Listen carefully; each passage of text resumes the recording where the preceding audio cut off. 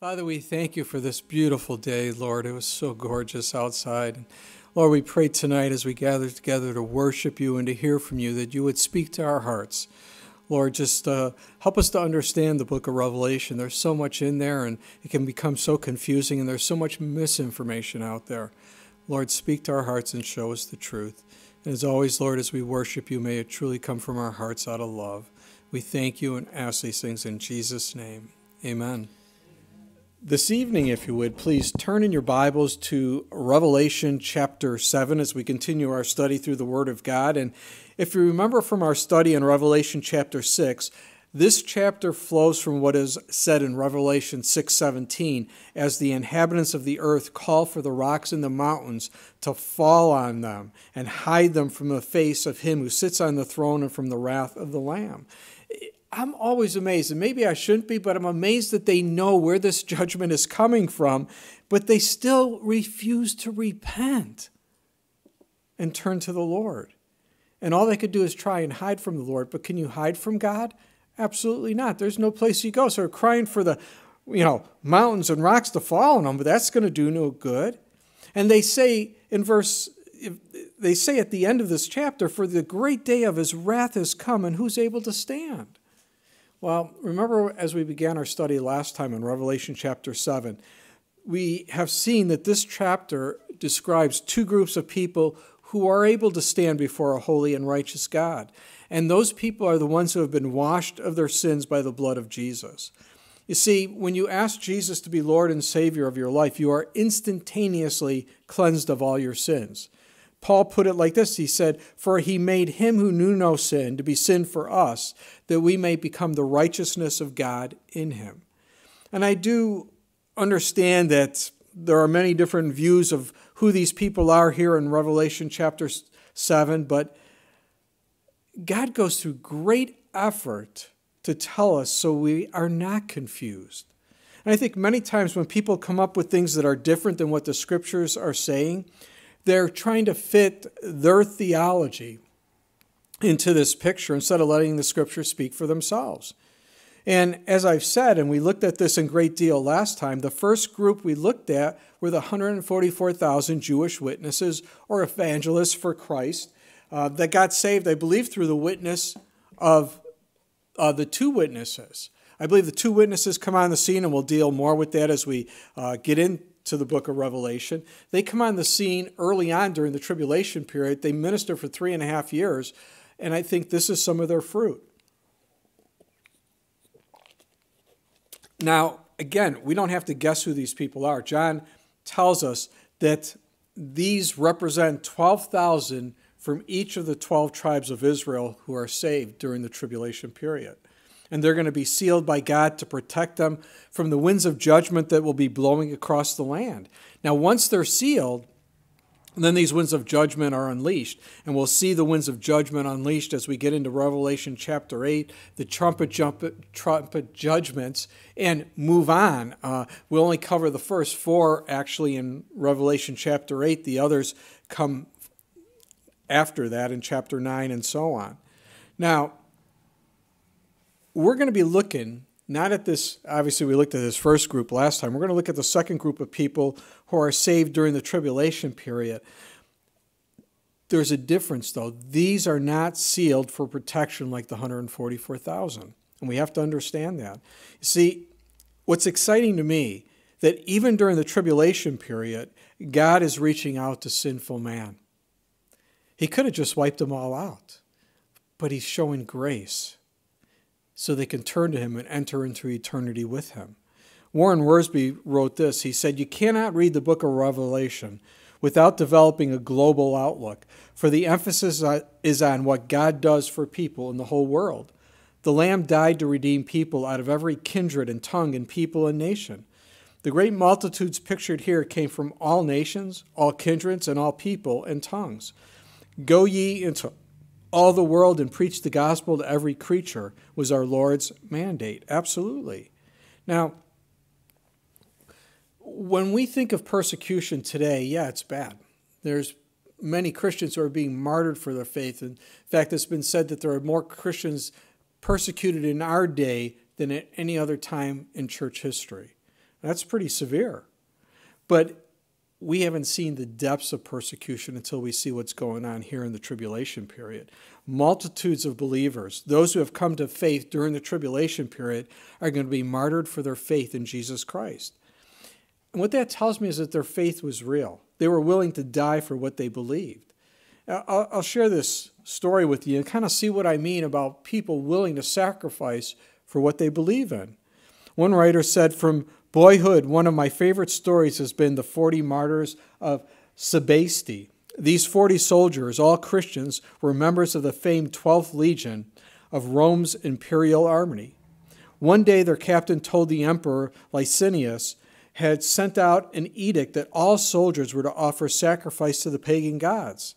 The Christians replied, "You can have our armor and even our bodies, but our heart's allegiance belongs to Christ." It was midwinter of AD 320, and the captain had them march onto a nearby frozen lake. He stripped them of their clothes, and they said they would either die or renounce Christ. Throughout the night, these men huddled together, singing their song, 40 Martyrs for Christ. One by one, the temperature took its toll, and they fell to the ice. At last, there was only one man left. He lost courage and stumbled to the shore where he renounced Christ. The officer of the guards had been watching all this. Unknown to the others, he had secretly come to believe in Christ. And when he saw this last man break rank, he walked out onto the ice, threw off his clothes, and confessed that he also was a Christian. When the sun rose the next morning, there were 40 bodies of soldiers who had fought to the death for Christ. You know, when you have that kind of faith, it's impossible to extinguish those fires in a person. You know, I think of Paul the Apostles and many of the other disciples and so on in the New Testament. Man, it's hard to stop them when they're on fire for God. And that's what our faith needs to be like. Are we willing to die for Christ? I mean, many today don't even want to live for him. Are we willing to die for him? And Paul said, as he was going to Jerusalem, he heard over and over again, "Chains and tribulations await me." He knew he was in trouble, Paul, when he was going to Jerusalem, right? What did he do? Exit stage left? No. He was going to go to Jerusalem no matter the cost. He told the Ephesian elders in Acts 20, "None of these things move me, nor do I count my life dear to myself, so that I may finish my race with joy in the ministry which I received from the Lord Jesus, to testify of the gospel of God." You see, Paul was going to serve the Lord no matter what he was going to encounter. And that's what we see here with these tribulation saints. They're going to be martyred for their faith, millions of them. And yes, some will die through the judgments that are being poured out, but these are going to stand strong. They're not going to take the mark of the beast. They receive the mark of God upon their lives as children of God through Jesus Christ. And we're going to be looking at this great multitude that are saved during this period of time. So with that as our introduction, let's pick up Revelation chapter 7, starting in verse 9. And let's see what the Lord has for us this evening as we study his word. John wrote, "After these things I looked, and behold, a great multitude, which no one could number, of all nations, tribes, peoples, and tongues, standing before the throne and before the Lamb, clothed with white robes, with palm branches in their hands, and crying out with a loud voice, saying, 'Salvation belongs to our God who sits on the throne and to the Lamb.'" So John opens up, he says, after these things. After what things? After John saw these 4 angels holding back the winds of judgment from blowing across this world until these 144,000 Jewish witnesses for Christ were sealed. And after that, he sees this innumerable multitude in heaven standing before the throne of God and before the Lamb. And John's kind of shocked by this, startled because of what he saw. And here's where many miss the point, and they attribute these people as the church. They say, well, this is the church. But the church is not part of the tribulation period, none of it. After the church age comes to an end, back in Revelation chapter 3, as that last letter that Jesus wrote to the church in Laodicea was finished, the church age came to an end. John was caught up into heaven in Revelation chapter 4. Picture of the church taken to heaven before the tribulation starts in Revelation chapter 6, when that first seal is opened by Jesus and the Antichrist is unleashed upon this world. Now, We'll deal more with this point later on in this study, as John's going to seal the deal, you might say, regarding who these people are and who they're not. So here's the thing. If the church is not here, if this is not the church, who is the multitude? I told you already. They're the group of people that come out of the tribulation period. Now, some try to make it the 144,000, but they're not the 100. How could they be the 144,000? Several reasons. The most obvious is that this group is innumerable, and the 144,000 are 144,000. I mean, it's not difficult, is it? It's pretty simple. If one group is innumerable, they can't be the 144,000. It just makes sense. Also, this group is in heaven and not on the earth. They come from all walks of life, from nations, tribes, peoples, and tongues. They're not just Jewish. The 144,000 are all Jewish. We talked about that last week. And they are not sealed for protection because they're in heaven. They've come out of the tribulation period. They've been martyred for their faith. In Matthew 24:14, Jesus said, "And this gospel of the kingdom will be preached in all the world as a witness to all the nations, and then the end will come." That's what's going on here. The gospel is being spread to all the world. Through the 144, or the two witnesses, 144,000 now Jewish witnesses. And now this innumerable multitude of saints that come to the faith during the tribulation period.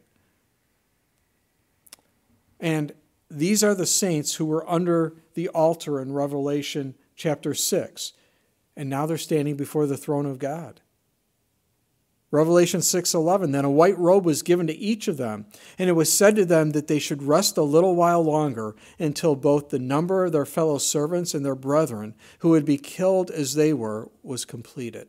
So there is that number that God is waiting for, of these tribulation saints being martyred for their faith, and then God is going to finish the judgment. The Greek word for white speaks of shining brilliance, dazzling white, as pure and white as fresh snow. Now, we know what snow's like after it's been here a while, right? It's really dirty. It's not real pretty. But have you ever gotten up in the morning after it's snowed out? It is so white. It's just glistening. That's these robes that they have on. And it wasn't that by their good works that they were saved. They were saved by faith in Jesus Christ. In fact, Revelation 3:5, when Jesus wrote his letter to the church in Sardis, he said, "He who overcomes shall be clothed in white garments, and I will not blot out his name from the book of life, but I will confess his name before my Father and before his angels." Now the question is, well, how do we become overcomers? 1 John 5, verses 4 and 5. "For whatever is born of God overcomes the world, and this is the victory that has overcome the world, our faith. Who is he who overcomes the world but he who believes that Jesus is the Son of God?" There it is. It's our faith in Jesus Christ. There is no other way to heaven except through Christ and his finished work on the cross of Calvary for us. And this group of people come from many cultures, many backgrounds, and they're all saved the same way, through Jesus. And it's interesting today, and I don't get this because the scriptures are really clear, but there are those today who believe that you just have to have faith in something and you're going to be saved. Well, that's not what the Bible says. There are those who believe that the Jews are saved differently than the Gentiles. The Jews are saved by the law, and Gentiles are saved by grace. Well, has any Jew been saved by keeping the law? No. There hasn't been one. What did Paul follow? His faith in Jesus Christ. He was a Jew, right? Jews are saved just as Gentiles are saved by faith in Jesus. In fact, remember, they had the big council meeting in Jerusalem. James was the head of the church in Jerusalem. And there was the Gentiles are getting saved all over the place. And now these Jews are saying, hey, they have to be circumcised. They got to keep the law of Moses. We got to fix this. Gentiles have to do this. And Peter spoke and Paul spoke, but Peter said something very interesting. He basically said, look, none of us Jews have ever been able to keep the law. Our fathers couldn't, we can't. Why are we putting this burden on the Gentiles to keep the law? It makes no sense. And he then said in Acts 15:11, "But we believe that through the grace of the Lord Jesus Christ, we shall be saved in the same manner as they." And the Holy Spirit is incredible, because if Peter said that the Gentiles are saved just as the Jews, I'm sure there would have been some Jews saying, see, you got to keep the law of Moses, you got to be circumcised. But Peter said the Jews are saved just like the Gentiles are saved. How? By grace through faith in Jesus. Very simple. In fact, Acts 4:12, Peter clears it up for us. He says, "Nor is there salvation in any other, for there is no other name under heaven given among men by which we must be saved." That's pretty clear. I don't know how you could be any clearer than that. And yet many believe that salvation is open to anyone. And it doesn't matter how you get there. You could just take any road. Well, that's ridiculous. And to believe that, the devil is so good, because people are comfortable then dying because they think they're going to heaven, and they're not. There's only one way, and that's through Jesus. So these tribulation saints have white robes on. They're clothed in the righteousness of Christ. They have palm branches in their hands. And I think the palm branches represent the victory that God has given them through Jesus Christ. One writer put it like this. He said, palm branches were emblems of victory. It shows this great multitude celebrates a great victory. From Spurgeon, he said, the palm, the ensign of the triumph, indicates most certainly a conflict and conquest. As on earth the palm would not be given if not won, therefore we may conclude that the Lord would not have distributed this prize unless there had been a preceding warfare and victory. From the very fact that these glorified ones are holding palm branches, we may infer that they did not come from beds of sloth or gardens of pleasure or palaces of peace, but that they endured hardness and battle as men and women trained for war. Wow. They didn't take their salvation for granted. They were willing to die for what they believed. There was a cost in their service to the Lord. Now, it's interesting because when we get to Revelation 24, we see what happens to many of these dear saints. How are they martyred? And this is what it says. And I saw thrones, and they sat on them, and judgment was committed to them. Then I saw the souls of those who had been beheaded for their witness to Jesus and for the word of God, who had not worshipped the beast or his image, and had not received his mark on their foreheads or on their hands, and they lived and reigned with Christ for 1,000 years. Have you ever thought there would be beheadings? I mean, I guess we see it today. What group of people do beheadings? Muslims. Isn't that interesting? I think it was the Marines who were called leathernecks. Do you know why they were called leathernecks? Because they had leather collars on to prevent them from getting hacked by Muslims. The leathernecks. It just makes sense. And here we are, 2021. I don't know when the rapture is going to happen and the tribulation is going to start, but you think, how crazy. They're going to be beheaded for their faith. Very interesting. We have to understand that our faith is going to be tested probably like never before. I don't think we've ever seen real persecution in America like we're going to be seeing. I truly believe it. We're starting to see it with the whole COVID thing and the vaxxed and the unvaxxed. And in Australia, in parts of Australia, they're pulling people out of their homes if they haven't had the vaccination, and by soldiers. So things are getting crazy. And what about our faith in Christ? You think, well, what's wrong with that? Well, do you realize that God calls sin, sin? And as this world becomes and this nation becomes more sinful, the things we are saying as we teach the Word of God are coming against them. So who are they going to come after? They're going to come after us because they really can't come after God, and they'll try and take away the Bible or edit the Bible, those things that they don't like. They're fine with God of love. Oh, he's love, love, love. But God of judgment, no. God of sin, no. They don't want to deal with that. So understand that. Several years back, Far-Reaching Ministries reported the following. This is what transpired in the Sudan. 12 bombs were dropped by bombers from the Muslim north, all hitting civilian areas. Because a generator was running, they did not hear the bombers coming, and so many of them had never had a chance to make it to the foxhole. For Marcello and 2 other chaplains, they only had to go 10 feet from their barracks to the foxhole, and as it turned out, even that was too far to go. As the bomb was falling, the other 2 chaplains who were with Marcello hit the ground, but Marcello kept running, and as this bomb exploded only 20 feet from where he was at, it killed him in minutes as the bomb tore through him. Wes Bentley, head of far-reaching ministries in war-torn Sudan, said, "When the last bomb was dropped and we got up to help those who were hurt and survey the damage, we found several of the chaplains weeping deeply over the loss of Marcello. Joseph, a senior chaplain who was especially close to Marcello, was very broken over his death. Rick Deem, who is part of our U.S. staff and serves as an operations and training officer for the Chaplains Corps, walked up to Joseph and said, 'Joseph, sometimes the cost of following Jesus Christ is very costly. Are you still called to this ministry?' And Joseph turned to him with tears running out of his eyes and said, 'Brother, I am still called to this work. I'm still called to my people.'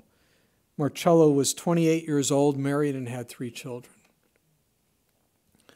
You know, what a heartbreaking story, but I can't help but thinking what Paul wrote in Philippians 1:21, 'For me to live is Christ, to die is gain.' We live this life for Christ, and in death we gain it all. We go back to be with our Lord and Savior, just as Marcello did. He lived for Christ, now he's with the one he loved so dearly. He gave his life for him. And in his death, the work didn't stop, the work of God. In fact, it intensified more. They realized they may only have one more day to share Christ before they're called home, and it gave them the determination and desire to reach people for Christ in this war-torn country. How about us? I mean, we're not living in a war-torn country, but are we willing to sacrifice and minister the gospel of Jesus Christ? You know, it was kind of sad to me, we got this Wendigo thing, this occult thing going on. And it's not outside anymore. Now it's at the expo center. So it's indoors. So we can't really witness. I guess we have to pay to get inside and all that. And I'm not going to pay to go inside. But are we willing to sacrifice? I realize with COVID, people freak out and all that. But is God in control? And is there a lost world out there that needs to hear about Jesus? Or are we going to hide in caves and not do anything? For the life of me, I can't. I have a chance of going to Russia. People go, "Oh, you're going to Russia? You're flying on a plane? COVID's all over the place." God has given me the gift to teach. They want me to go there and teach at the pastor's conference. They want me to go there and teach at a couple of their churches. Am I going to pass that up because I'm afraid? No. What if I die? Well, then it was my time, right? I mean, I don't worry about that stuff because I know where I'm going. For me to live as Christ, to die is gain. And yes, I want to be here. I want to be able to train people up. But if it's time for me to go home, it's time for me to go home.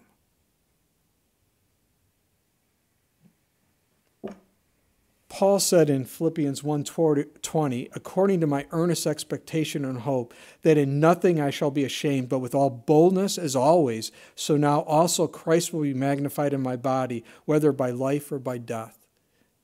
There's a man who had faith. He was just doing what the Lord called him to do, and nothing was going to stop him. That needs to be the passion of our hearts and lives. Back in Revelation 6, verses 15 through 17, we're told, "And the kings of the earth, the great men, the rich men, the commanders, the mighty men, every slave and every free man, hid themselves in the caves and in the rocks of the mountains, and said to the mountains and rocks, 'Fall on us and hide us from the face of him who sits on the throne and from the wrath of the Lamb, for the great day of his wrath has come, and who is able to stand?'" That's what they said. Look at the contrast here in Revelation 7, 9, and 10 of these tribulation saints. John said, "After these things I looked, and behold, a great multitude which no one could number, of all nations, tribes, people, tongues, standing before the throne and before the Lamb, clothed with white robes, with palm branches in their hands, and crying out with a loud voice, saying, 'Salvation belongs to our God who sits on the throne and to the Lamb. Wow. Completely different picture, right?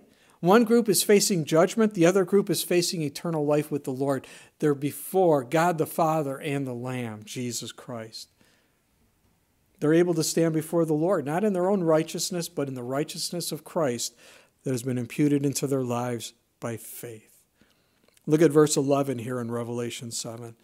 And all the angels stood around the throne, and the elders and the four living creatures, and fell on their faces before the throne and worshiped God, saying, Amen. Blessing and glory and wisdom, thanksgiving and honor and power and might be to our God forever and ever.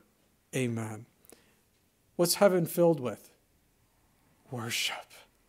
It's filled with worship. We see it over and over in the book of Revelation. And think about it. If you truly believe what you're singing about, you're going to sing loud and strong. You'll sing with feeling and emotion. And I realize for me, I can't carry a tune in a bucket. But it doesn't really matter because by the time it gets to the Lord's ears, He fine-tunes it. I sing with joy. I sing loud. I sing strong because I love the Lord and I love praising Him. And that's what heaven's about. Worship of God. But why don't we see that worship today? And I'm not just talking about singing. Because I think sometimes we're so busy, so preoccupied that we miss the majesty of God and the blessings He's bestowed upon us. Think about what God has done for each of us. And most importantly, He saved us from our sins. Even when we're still in rebellion against Him. He died for us. It's easy to get our eyes off of God and focus on not necessarily bad things. You know, Isaiah was a prophet both to Israel and the southern kingdom of Judah. Israel was to the north, the northern kingdom of Israel. Judah in the south, the southern kingdom of Israel. And his ministry spanned some 4 kings in Judah, lasted some 40 years. And his ministry began at the end of King Uzziah's reign. And make no mistake about it, King Uzziah was a godly king, a good king. He ruled the people in the southern kingdom of Judah. But what is interesting to me in Isaiah 6, verses 1 through 4, is what Isaiah tells us. He says, in the year that King Uzziah died, I saw the Lord sitting on a throne, high and lifted up, and the train of His robe filled the temple. Above it stood seraphim. Each one had 6 wings. With 2 He covered His face, with 2 He covered His feet, and with 2 He flew. And one cried to another and said, Holy, holy, holy is the Lord of hosts. The whole earth is full of His glory. And the posts of the door were shaken by the voice of him who cried out, and the house was filled with smoke. Now here's the question. Why did Isaiah see the Lord in the year King Uzziah died? Kind of interesting. I think one of the reasons was his focus was on King Uzziah instead of focusing on the Lord. And that can be a dangerous thing to do even if the person is a godly man or woman. You know, the best of men are men at best. And his relationship with the Lord, I think, was kind of through Uzziah. At least that's what it seems. You know, and I understand Paul said in 1 Corinthians 11:1, imitate me just as I imitate Christ. So you think, well, what's wrong with what Isaiah is doing? Well, let me say this. When I first got saved, I followed my pastor, Pastor Phil. I watched what he did. I learned from him. I was growing. But Pastor Phil never told me to focus on him. But I watched him because he always pointed me back to the Lord. But then came a point when I looked to the Lord. I matured in the faith. And yeah, we can learn from each other, but we need to see the Lord. And what happens as we see the Lord? Well, Isaiah 6, verse 5. So I said, woe is me. This is Isaiah. For I am undone because I am a man of unclean lips. And I dwell in the midst of a people of unclean lips. For my eyes have seen the King, the Lord of hosts. You see, when we see the Lord, how do we see ourselves? Oh, as we really are, as sinners. And that's what Isaiah saw. But the Lord doesn't leave us there. In verses 6 and 7 of Isaiah 6, we're told, then one of the seraphim flew to me, having in his hand a live coal, which had been taken with the tongs from the altar. And he touched my mouth with it and said, behold, this has touched your lips. Your iniquity is taken away and your sin purged. Here it is. Once you've seen the Lord, once the Lord has touched you, you know what happens next?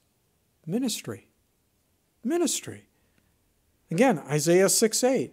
Also I heard the voice of the Lord saying, whom shall I send and who will go for us? Then I said, here I am, send me. God is looking for someone to represent him, and all we have to do is step forward and walk by faith. And you think, well, what does that have to do with worship? Everything. Because our lives are a living sacrifice unto him. And as we see the Lord, as the Lord touches us, as we walk by faith, it's our spiritual worship unto him. You know, if worship is the occupation of heaven, then it should be what we do here on earth. We should always see the majesty of God. Because all we do should be a living sacrifice unto him. And here we see angelic beings here in Revelation 7 worship the Lord, myriads of angels. Elders who represent the church worship the Lord. There's an innumerable number of saints, 4 living creatures, and they fall on their faces in honor of him. Again, worship is the occupation of those in heaven, not just with words or song, but with action. Now, why are they worshiping the Lord here? I think it's because of this great multitude that no one can number, from all nations, tribes, people, tongues, standing before the throne and before the Lamb, clothed with white robes and palm branches in their hands, crying with a loud voice, saying, salvation belongs to our God who sits on the throne and to the Lamb. Look at all these dear saints saved from where? The tribulation period. Innumerable. Wow.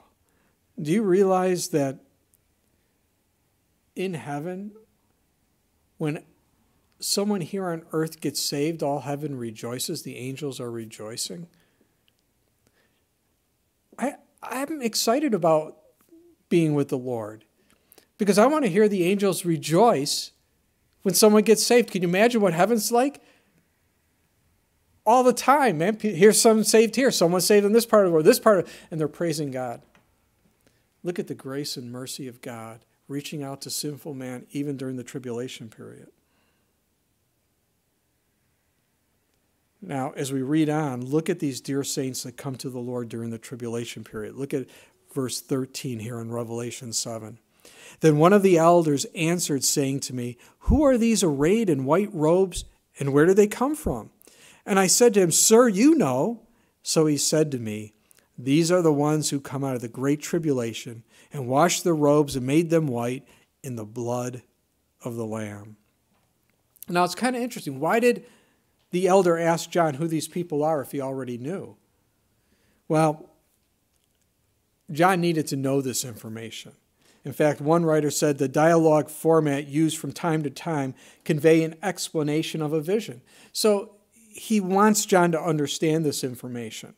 And John's not sure. So this can't be the church because he would know who these people are. And again, if this is the church here in Revelation 7, why would John or the elder have to distinguish this group from the rest of the church? He wouldn't. It wouldn't make sense. And again, these are the ones who, what? Come out in verse 14 of what? The great tribulation. They washed their robes and made them white in the blood of the Lamb. It wasn't their good works. It wasn't because they went to some church. It wasn't because they belonged to some religious group. They were made white because they were washed in the blood of the Lamb. In fact, in the Greek, it would be translated, these are those who come out of the tribulation, the great one. Wow. Jesus said in Matthew 24:21, for then there will be great tribulation, such as not been seen since the beginning of the world until this time, no, nor ever shall be. In fact, in the ancient Greek grammar of this passage, the word the is emphatic or definite, and this multitude comes out of the great tribulation, or that's where the majority of them come from. That last 3.5 year period of time of the great tribulation period. Am I saying that none of them are martyred for their faith in the first 3.5? No. I think some are. But remember when the Antichrist goes into the Holy of Holies and demands to be worshipped as God? These Christians aren't going to do that. The Jews aren't going to do that. He's going to come after them with total anger, and he's going to have them martyred for their faith. So yeah, the last 3.5 years are going to be really, really tough. Many will come out of that period of time. John Wolverd said this. He said, "Some believe that the majority of saints in the tribulation will die as martyrs, but many will be killed by earthquakes, war, pestilence. Others will be the object of special persecution by the world ruler, the Antichrist. They will be hounded to death much as the Jews were in World War II. Because they will not worship the beast, they will be under a death sentence. Those who accept Christ in that time may be faced with the solemn alternative of either renouncing their faith in Christ and worshiping the beast or being slain. The result will be multiplied thousands of martyrs." Absolutely. And look at the description. Look at how they're saved. They're washed in the blood of Christ. Their robes are made white. Not by their own efforts, by the blood of the Lamb. Paul in Hebrews 9:14 said, "How much more shall the blood of Christ, who through the eternal Spirit offered himself without spot to God, cleanse your conscience from dead works to serve the living God." Wow. And I realize people go, "Well, come on, you really think that his shed blood cleansed me of my sins?" Absolutely, because that's what the Bible says. I trust what God says. I don't trust what man tells me. Man can believe whatever he wants. Isaiah said in Isaiah 1:18, "Come now and let us reason together, says the Lord. Though your sins are like scarlet, they shall be as white as snow. Though they are red like crimson, they shall be as wool." If we have sin in our lives, how can we be as white as snow? We can't by our own efforts, but only by the blood of Christ that cleanses us from all our sins. Now, again, how can people think there are other ways to God? Because they don't want Jesus. Isn't there interesting? There's something about the name of Jesus. You can talk about anything. For example, talking with Catholics, I can talk about the Pope, I could talk about Mary, I could talk about dead saints, I could talk about Mother Teresa. But when I bring up Jesus, well, that's a personal thing. What do you mean it's a personal thing? No, it's for everyone. Why would I not want to talk about Jesus? He's the one who saved me. The Pope didn't, Mary didn't, the dead saints didn't, the church didn't, Jesus did. But there's something about that name. When people swear, do they swear by the name of Buddha, Confucius, Allah? No, but by Jesus. There's something about that name. You see, he is the way, the truth, and the life. And no man comes to the Father except through him. So what does Satan do? Try and push people away from the only one who could save them, and that's Jesus. Now, again, there are many people today who are changing the idea about the rapture of the church. Some don't even believe in it. There's a big thing that happened several years ago with the pre-wrath rapture. Marv Rosenthal brought that out. And they kind of believe that we go through a good portion of the tribulation period. Somewhere after the midpoint, when the seventh trumpet blows, then the rapture happens. I don't see it that way. We've dealt with this pretty heavily, but there's a big difference between the church and these tribulation saints, and I want to point that out here. In Revelation 1:6, we're talking about the church, the bride of Christ. And he has made us kings and priests to his God and Father. To him be glory and dominion forever and ever. Amen. 2 Timothy 2:12, Paul says, if we endure, we shall also reign with him. Revelation 26, Blessed and holy is he who has his part in the first resurrection. Over such the second death has no power, but they shall be priests of God and of Christ and shall reign with him 1,000 years. You think, well, what's my point? We are going to rule and reign with Christ, but these tribulation saints have a different role. They will be before the throne of God and serve him day and night in the millennial kingdom. That is what John is going to tell us as we read on here, and I want you to understand the difference between the church and the tribulation saints. Look at verse 15 here in Revelation chapter 7. Therefore they are before the throne of God, and serve him day and night in his temple, and he who sits on the throne will dwell among them. They shall neither hunger any more nor thirst any more. The sun shall not strike them, nor any heat. For the Lamb who is in the midst of the throne will shepherd them and lead them to living fountains of waters, and God will wipe away every tear from their eyes. So these dear saints who suffered so much for their faith on earth are now before God and they're serving him. They're not going to hunger. Why? Because the bread of life, Jesus Christ, is going to meet their needs. They're not going to thirst anymore because the fountain of living water, Jesus Christ, will satisfy their thirst. They're not going to face any physical affliction because they're with the strong tower, Jesus Christ. He's watching over them, protecting them. No one's going to hurt them in heaven. You see, those days are over, and now they're in the presence of the Lord. That was one of David's desires. Psalm 27:4. One thing I have desired of the Lord, that I will seek, that I may dwell in the house of the Lord all the days of my life, to behold the beauty of the Lord and to inquire in his temple. I guess it doesn't get any better than that, right? My pastor wrote this of these tribulation saints. This becomes all the more significant when you remember that these people came out of the great tribulation. They didn't take the mark of the beast, which means they couldn't buy or sell. That meant that many of them probably starved to death. As they suffered the horrors of the great tribulation, these redeemed people of God had endured hunger, thirst, and scorching heat, a phenomenon which will occur in the great tribulation as the sun possibly goes into a nova-like condition. But for all the physical torment and mental pain of fearing for their lives and the lives of their loved ones, it's all over. They will never shed another tear for all eternity. They will never again feel hunger or thirst. They will never experience pain or heartache or depression or sorrow or death ever again. Wow. And that's what awaits us. God is going to dwell among them. It's interesting. And that word for dwell in Revelation 7:15 is the Greek word skeno. And we read this word in John 1:14. The Word became flesh and dwelt among us. And we beheld his glory, the glory as the only begotten of the Father, full of grace and truth. God dwelt among them. He became flesh. They saw him face to face. That's what John's saying.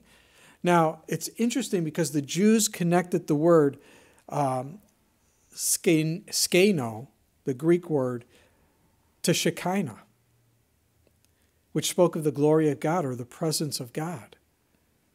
Now, they're not the same word, and yet that's how the Jews used it. You know, when Solomon finished the temple, what fire came down, consumed the burnt offering, the sacrifice, and the glory of the Lord filled the temple. Wow. The glory of the Lord, the Shekinah glory, spoke of his presence. When the Lord filled the tabernacle, it was seen by a fire by night and a cloud by day as they traveled in the wilderness. And think about when God dwelt among them, they saw his glory. It was covered in flesh, but he was there with them. And again, it's out of all that they're not going to hunger or thirst anymore. The sun's not going to strike them, nor the heat.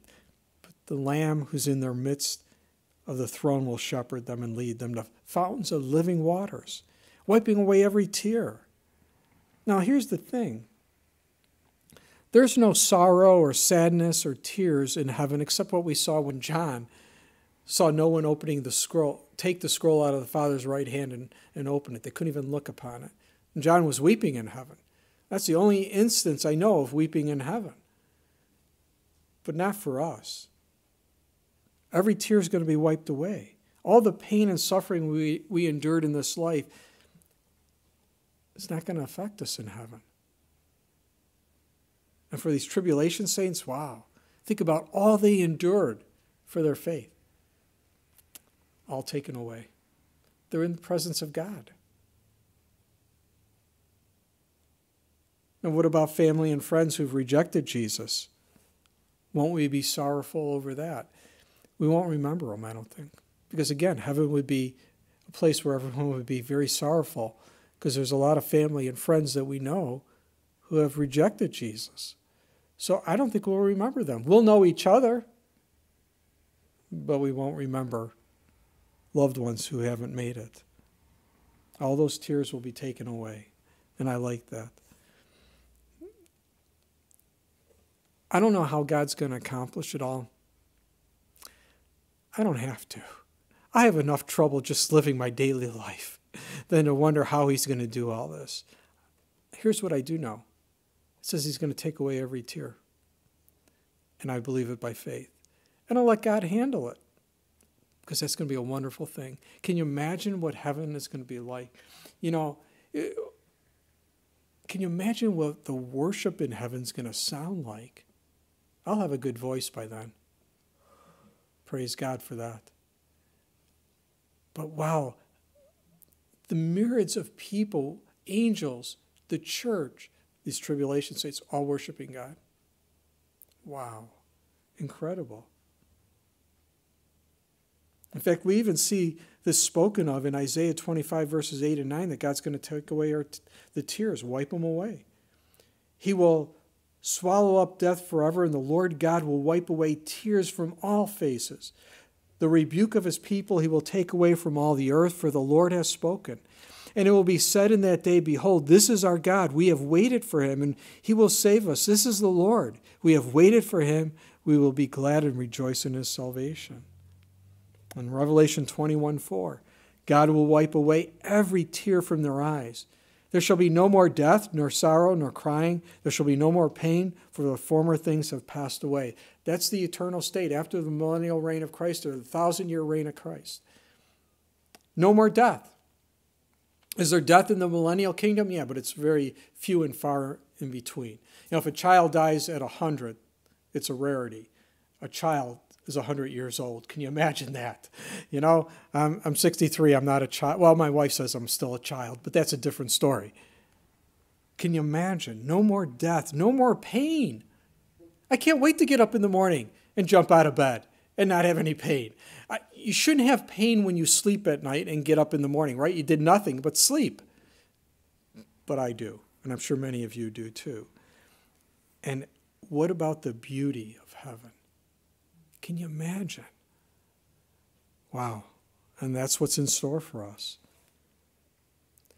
We've seen over the last 2 weeks now 2 groups of people in Revelation 7. The 144,000 Jewish witnesses who are sealed by God for protection, and they share the love of Christ during the tribulation period. They're here on earth. And we'll see that they're sealed now here in 7, and then these winds of judgment are going to blow forth as the seals are open in Revelation chapter 8. And I truly believe it's out of their witness of Christ we have this innumerable group of tribulation saints who are now have been martyred for their faith in Jesus Christ during the tribulation period. The majority in the last 3.5 years of the 7-year tribulation period. Now, one writer put it this way. He said, in this age when Christianity is under siege on all sides, seemingly losing its grip on divine truth and apparently headed for defeat, it is comforting to be reassured of the ultimate triumph of God's saving grace. In the midst of an even worse situation in the future before Christ's return, God will redeem his people. That thought should bring present-day believers great comfort and motivate all to praise God for the greatness of his redemptive plan. And ultimately, in the eternal state, all these promises will come true for all believers. Here's the thing. Don't lose hope. I mean, I see what's going on in this nation, the world. I think we only have a small glimpse of all the evil that's going on. God sees everything, and it troubles us. But don't lose hope. God's still in control. He's never lost control. He told us what's going to happen before it happens. In fact, I think it's Isaiah 44 talks about that. I have shown you these things before they've happened. Do not fear, he says. You be a witness of me now. What is that about? Well, when everything is falling apart or looks like it's falling apart, don't fear. You be a witness because he's in control. I think those are just powerful, powerful words. He'll take care of us. And if you're struggling at all, read the scriptures. I like what Psalm 121 says. It says, I will lift up my eyes to the hills. From whence comes my help? My help comes from the Lord who made heaven and earth. He will not allow your foot to be moved. He who keeps you will not slumber. Behold, he who keeps Israel shall neither slumber nor sleep. The Lord is your keeper. The Lord is your shade at your right hand. The sun shall not strike you by day, nor the moon by night. The Lord shall preserve you from all evil. He shall preserve your soul. The Lord shall preserve your going out and your coming in from this time forth and forevermore. Who's watching us, guys? The Lord is. You know, and it wasn't that the psalmist was looking to some hills or mountains for his help. He knew that within the hills of Jerusalem and the temple of God is where his help was. That was his destination. That's where he was making his pilgrimage to worship God. Jeremiah 3:23, truly in vain is salvation hoped for from the hills and from the multitude of mountains. Truly in the Lord our God is the salvation of Israel. Absolutely. Was it a dangerous journey to travel there? Sure it was. But God's watching over this pilgrim as he makes his journey. You know, have you ever played hockey or football and just been run over by someone? And maybe it happened several times and in maybe one game. Where was your team? Weren't they there to protect you? What happened? Well, they didn't miss it, right?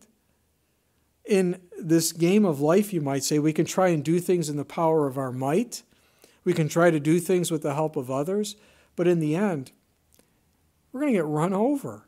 Who's our strength? Who's our strong tower that we run to? It's the Lord. He will see us through the situations we face. But how often will we let the problems of life overwhelm us? You know, the sun is huge. It's 865,000 miles in diameter. And you know how big of a guy I am. I could block out the sun. Just with my fist. What are you laughing at? I can do it. Believe me. I can block out the sun because I'm such a big guy. You know how? When I put my fist right in front of my face, and I could block out the sun completely. I can place my problems right in front of my face, and that's all I see is all the problems I'm having, and I block out the Son of God. And I need to take my hands away. I need to look to the Son of God for my strength, for my help. He is my deliverer. He's my protector. And I'm so thankful for that. As we continue on next time, we're going to see the seventh seal being opened. And within that seventh seal are the seven trumpet judgments. And they're going to be unleashed. And like I said, we're going to deal with the first four trumpet judgments. That's what Revelation chapter 8 covers. And the angel in heaven is crying out with a loud voice saying, woe, woe, woe to the inhabitants of the earth because of the remaining blast of the trumpet of the three angels who are about to sound. So the fifth, sixth, seventh trumpet judgments, you think the first four were bad? You ain't seen nothing yet. This is again after the 3.5 year mark. This is in the last 3.5 years, close towards the end of the 7-year tribulation period. And by the time we get to the bowl judgments, they have to be at the very end because the destruction is so severe that man would not be able to survive very long. But for us, because we've come to Christ, we've been washed in the blood of the Lamb, we're going to spend eternity with him. What a day. And we want as many people to come into the kingdom of God before the Lord calls his bride home, the church. May we be witnesses of him in this day. not fearful, but encouraged, because all that God has said, we are seeing come to pass before our eyes. We should be the most excited people in the world, knowing our bridegroom, Jesus Christ, is coming back for us soon. Let's be ready. Let's be witnessing. Let's not fear. Let's pray. Father, we thank you so much for your word and how encouraging it is. We see these tribulation saints and their faith. They were willing to die for you, Lord, because they believe in you and they love you so much that they weren't going to compromise their faith. They were not going to renounce their faith. They were willing to die. Lord, may we be willing to live for you and shine for you in these days. Thank you, Lord, and we ask these things in Jesus' name. Amen.